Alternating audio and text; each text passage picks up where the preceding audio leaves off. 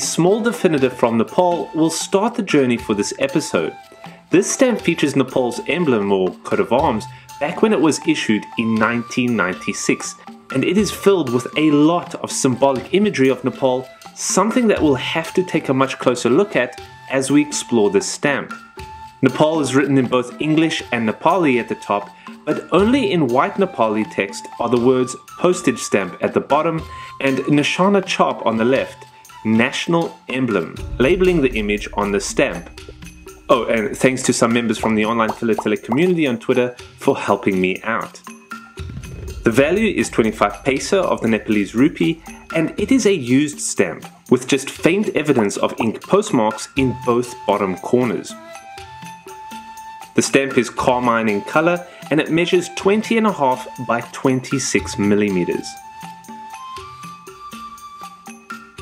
I have found some really interesting covers from Nepal that I'm looking forward to exploring, as well as a Himalayan expedition cover, which is really cool. I also have some interesting stamps from Nepal as well, but again, I don't know much about the country of the stamp that I pulled out of the box, in this case Nepal.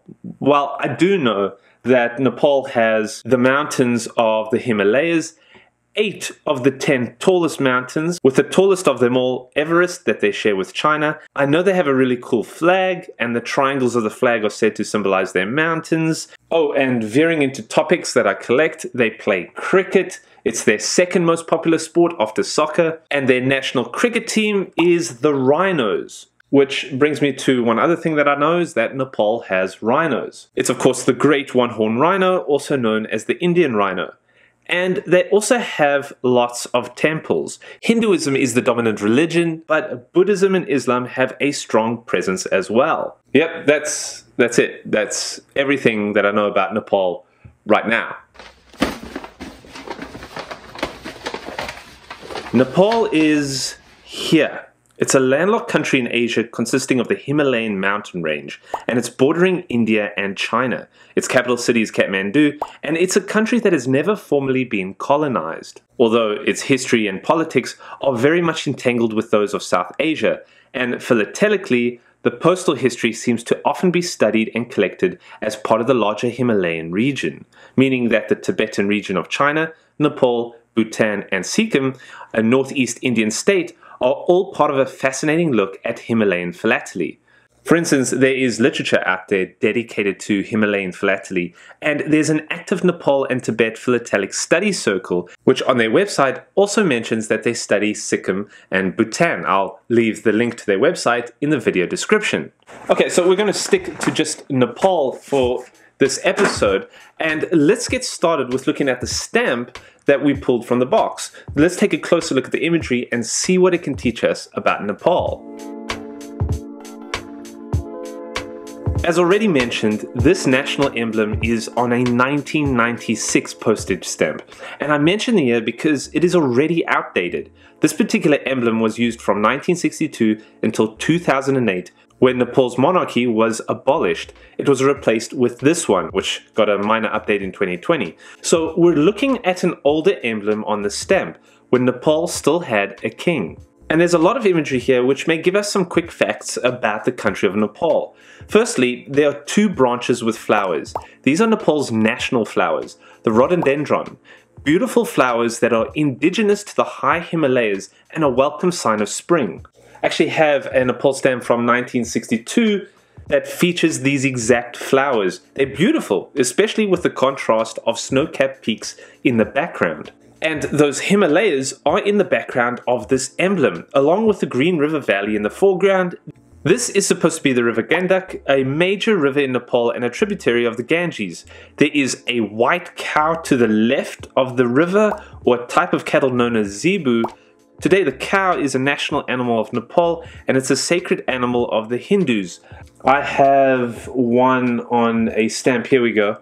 I think it's the same kind of cattle, just not white and facing the wrong way, but check out this Himalayan pheasant on a stamp, the national bird of Nepal. This stamp I find quite attractive with the Himalayas again in the background, and this pheasant is on the emblem, across from the cow on the right riverbank. There is a pagoda-like temple and a tree here. I've already shown you that I have several stamps featuring temples from Nepal. And while I can't find a lot of information about this emblem online, I'm going to take a bit of a guess here. This tree looks pretty similar to another tree that I have on a Nepalese stamp, a Bodhi fig tree. A part of Buddhist history, as Siddhartha Gautama, Buddha, was born in Nepal, but found enlightenment under a Bodhi tree in present-day India. That might be it. I don't know, let me know if I'm right or wrong. Now, there's also a sun and a crescent moon that is on this emblem. They both have faces. These were also on the flag until 1962. Today they remain on the flag just without the faces. And the key explanation that I found out there is that they represent the hope that Nepal will live as long as the sun and moon last. But there are multiple interpretations to this, and there seems to be no one particular answer. There is a lot of other items on this emblem. Here are 2 flags along with the 2 crossing kukris, traditional machetes that have a long history with Nepal and the Gurkha soldiers. I have some stamps with knives on them, but here we go. It's a pretty handy tool and weapon that has been used for quite some time in Nepal and is today a national symbol. Okay, back to the emblem. Above it is a pair of feet. Really, I think it's the footprints of Goraknath, a Hindu yogi from the 11th century, and his footprints were left in a cave in Nepal that is a sacred Hindu site to visit. And no, I do not have any stamps with feet or footprints on them, unfortunately. Continuing, above that is a royal Nepalese crown known as a Shripek, decked with precious stones. I have one on a stamp featuring King Mahendra wearing Nepal's royal crown. Quite an impressive headdress. And this stamp was issued in the 1960s. There are also 2 soldiers on either side. Apparently, according to one website, one is a huntsman and the other a man of the guard with a rifle, but they could also be Gurkhas, the famous Nepalese soldiers known for their courage and loyalty, 2 Gurkhas from different times. And finally, at the very bottom is Sanskrit text that reads, "The mother and the motherland are greater than heaven," a quote from the Hindu deity Rama. Like I said, let me know what I got wrong there, but as you can see, Nepal has placed imagery that is important to it on its postage stamps. These are just some of them that had similar subjects to the coat of arms that we looked at now. And the other stamps that I have include personalities and historical figures that have had an influential role in Nepal's history, along with stamps celebrating and commemorating special events, and I also have stamps that are communicating important messages.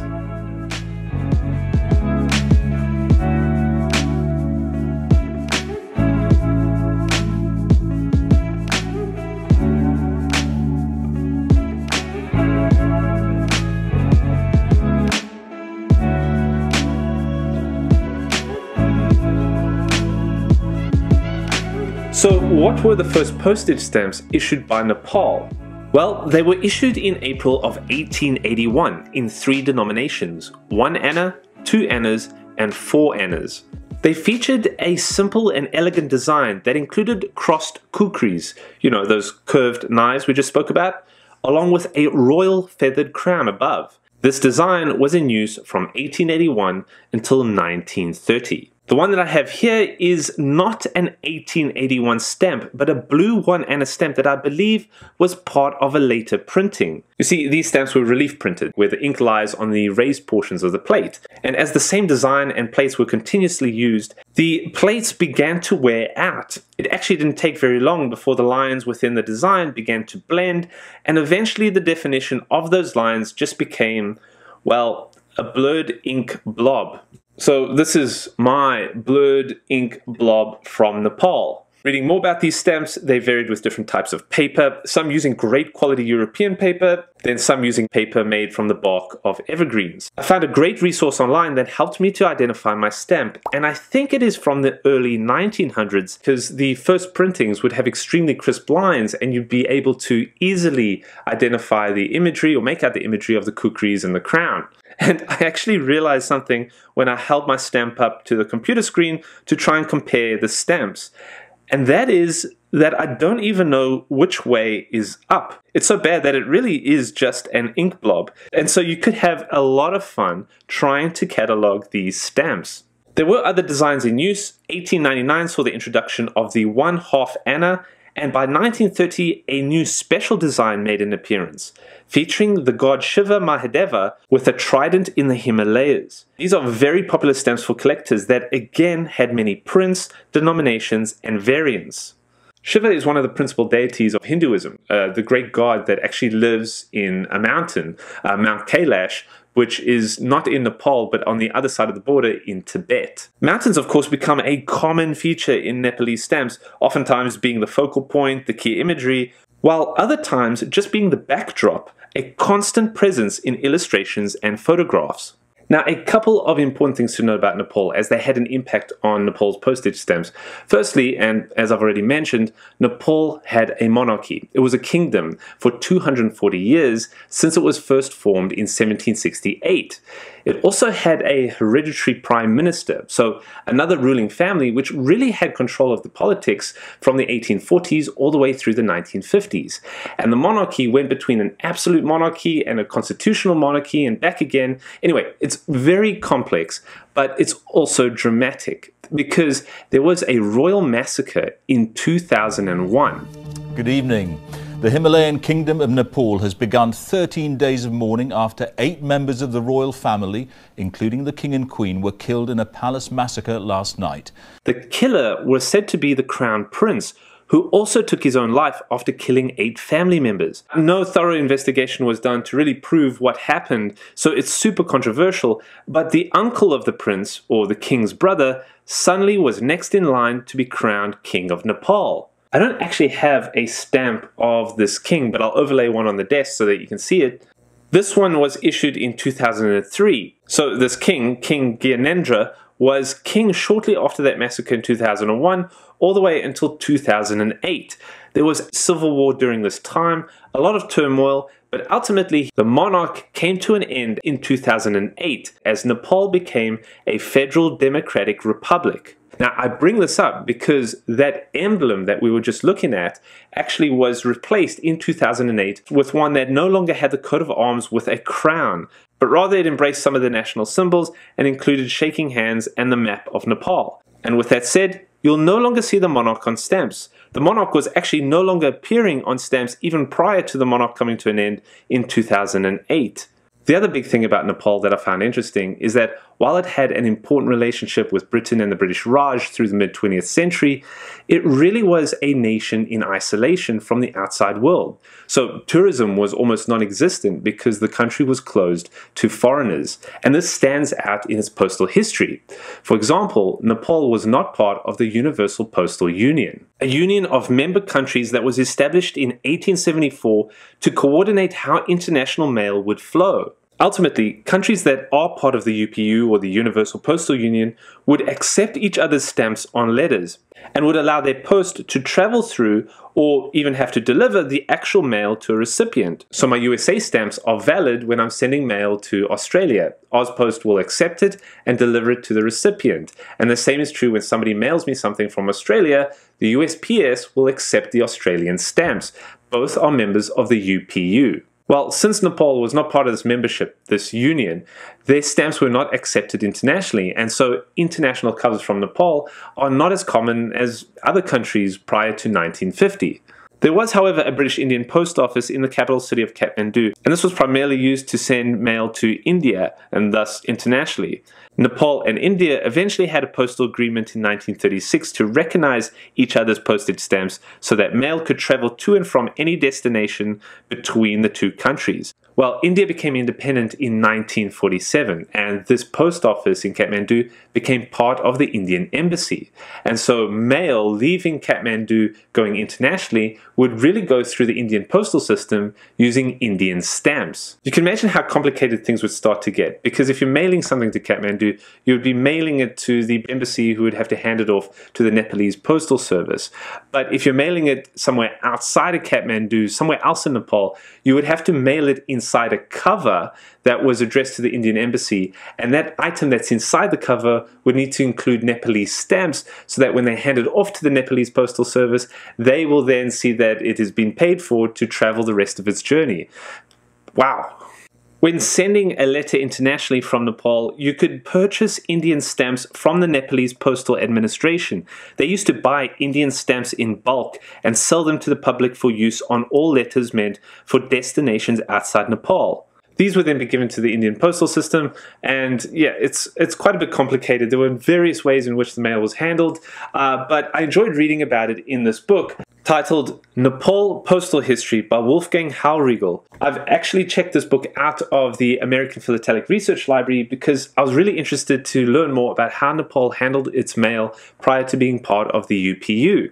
And this book has provided a lot of insight. If you want to learn more about it or make sense of what I was trying to say, definitely check this book out, details in the video description. Now, this confusing situation all comes to an end in the 1950s after the Nepalese Revolution. Nepal was on a path to democracy, and so it was loosening its policies on isolation, and by 1956 had joined the Universal Postal Union. Therefore, it began accepting stamps from the international members, as well as its stamps were starting to be accepted around the world. And so Nepal had an international postal service. This 2006 stamp from Nepal is celebrating the 50th anniversary of being part of the Universal Postal Union. You can see it on the certificate alongside this envelope, 50th anniversary of Nepal's membership in UPU 1956 to 2006. So I do have two covers to explore, one sent before Nepal became a member of the UPU and one sent some time afterwards, so let's check them out. This larger cover was sent from Kathmandu, Nepal to Houston, Texas in 1956.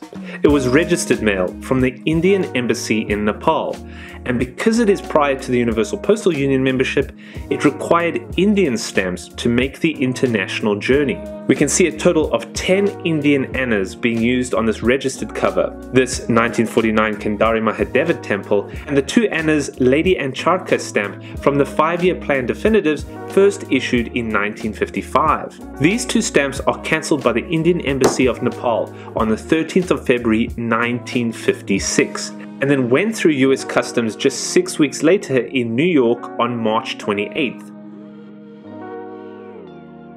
Turning the cover over, we can see it reached Houston on the 31st of March, and then the destination post office after the Sunday on April 2nd. A total journey that took 49 days and made possible by the Indian Postal Service with its post office in Kathmandu's Indian Embassy. And then just to add to this, because I easily found one, I have this cover that was sent to the Republic of Korea, or South Korea, back in 1969 from Kathmandu. This is of course 13 years after becoming a full member of the Universal Postal Union. Again, it is a registered letter, and I love the variety of Nepalese stamps used on the cover, all issued in the 1960s, one being this airmail stamp with some great imagery. I believe on the right here is the demigod Garuda, king of the birds above the Himalayas, and on the left is the Nepal Airlines logo, wings with the deity Akash Barab, the Hindu god of the sky. There are stamps celebrating National Children's Day, an author, religious occasions, International Cooperation Year of 1965, and then on the back, as we turn it over, we can see an additional 2 stamps, one celebrating the 48th birthday of King Mahendra. The postmarks are difficult to read here, but it looks like it was sent from Kathmandu on the 14th of October and then arrived in Seoul on the 21st of October 1969, a journey that only took a full week. Both of these covers have letters that are still in them. And I'm not going to read the letters out loud, but there is something interesting, or something that you'll find interesting about them. They were both written by stamp collectors, different stamp collectors, and going to stamp collectors abroad, discussing stamps and requesting swaps. Which makes sense as to why these covers were looked after and kept all this time. So not only are stamp collectors and philatelists preservers or custodians of historical artifacts, many times they're actually creators of these historical items that we can later study. Here are stamp collectors sending letters that I'm able to explore 60 and 70 years later. Today, Nepal issues stamps with a variety of topics, prominently featuring religious themes and sites within Nepal, Also, cultural personalities and politicians, fauna and flora, and yes, of course, the beautiful landscapes and mountains of Nepal. So let's talk about it a bit more. Mount Everest, because there is a really cool postal element to it. As Nepal began loosening its policies on isolation in the 1950s, it was first opening its doors to mountain expeditions. And so New Zealander Edmund Hillary, along with Sherpa Tenzing Norgay, became the first climbers confirmed to have reached the summit of Mount Everest in 1953. Edmund Hillary was part of a British expedition to reach the summit. Expeditions up Everest had been going on before, primarily on the north side of the mountain in Tibet. This is prior to China restricting the West's access to Everest in 1950. So Nepal became a central focus, but expeditions up mountains had to send mail. Primarily to keep people up to date, such as your family or the sponsors of the expedition or the media. But you would also use the mail to send souvenirs. Souvenirs were a great way to fund the expedition, and they were done ahead of time. People would send money before the expedition, and in return, you would later send them some mail from the base camp. Souvenir hand stamps and cancels and Cinderella stamps were created as part of these expeditions, and they make for an interesting postal history topic to explore and collect. Now, if you want to take a really good look at expedition mail of the Himalayas and Everest, you've got to check out this presentation that is on the Rocky Mountain Philatelic Library's YouTube channel. It's totally worth the watch, and I'll put that link in the video description. Now, yes, I do have some expedition mail from the Himalayas, specifically from Mount Nuptse. So before I show you this, let me just show you a stamp to help explain where Mount Nuptse is. Everest is part of a massif that consists of 3 peaks. There is the famous and tallest Everest mountain, and then also Lhotse and Nuptse or Nuptse. Lhotse is actually listed as the 4th tallest mountain in the world, and Nuptse would be the 21st tallest mountain if it was considered a separate mountain. I believe it doesn't count because it is part of Lhotse. So these 3 peaks are right beside each other. And also, just by the way, look how awesome this stamp is. A set of 3 displaying the 3 peaks. Each stamp has its own peak. So here's Everest, Lhotse, and Nuptse. And it was issued in 1982. Perhaps my favorite of Nepal's mountain stamps. I always thought that a stamp featuring the Himalayas or Mount Everest would make for an epic extreme philately photo. You know, if you climbed one of the mountains and then snapped a picture of a stamp surrounded by the snow-capped peaks of the Himalayas. It would be just brilliant. I mean, I tried with Laura, but we weren't too successful.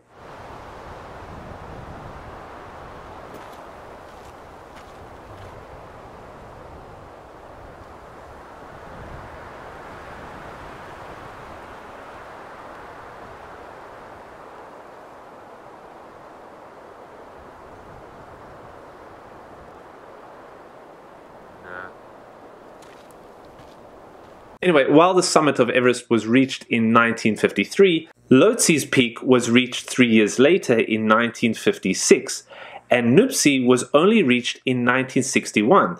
Apparently, it is particularly challenging to climbers. This postcard is a souvenir from that 1961 expedition that was the first successful expedition to reach the summit. So let's explore it together.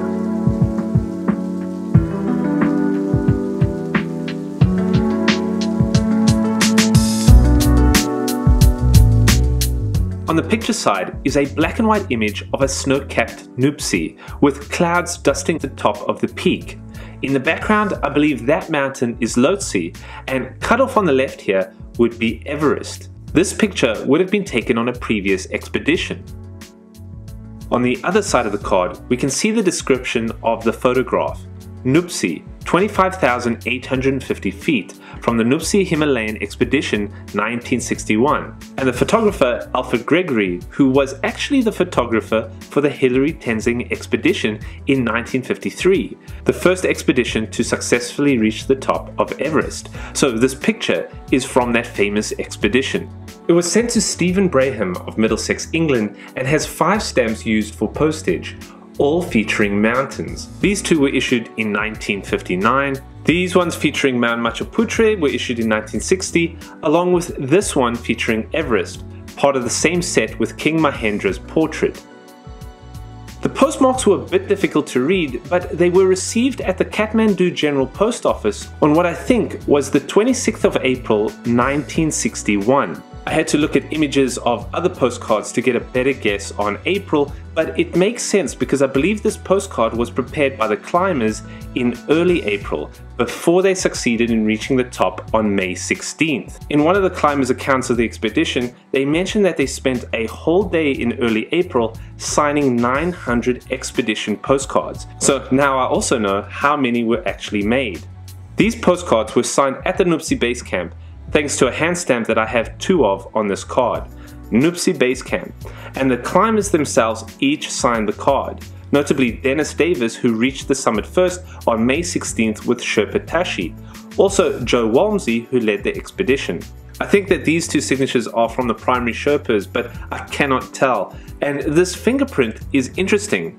I found a site listing one of these expedition postcards and claims that it is from a Sherpa, but I found an article from that time that claims that it is from a postal runner. These cards would have been picked up from the Nuptse base camp in early April and carried to the post office, reaching there on the 26th of April. The signed postal runner for this expedition was apparently the same postal runner for Edmund Hillary's expedition, and postal runners were an important part of the mission. Mail was not only important to the expedition because it allowed climbers to communicate with the rest of the world, but it has been noted and documented that mail was an important morale booster for the base camp. Receiving mail from friends and family in many ways kept the climbers going through those harsh conditions weeks and months at a time. So I kind of hope that this is the fingerprint of the postal runner, an important member of the climbing team captured on this historical artifact. Another stamp has taught me about a place that I knew very little of. I learned about Nepal's history, its philately, its mountains, and mountain expedition mail, which has been really interesting. Thank you so much for watching. If you enjoyed this, please hit that like button and subscribe. And comment below. Let me know if you collect stamps from Nepal and what you found interesting about this episode. As always, thank you for watching and happy exploring.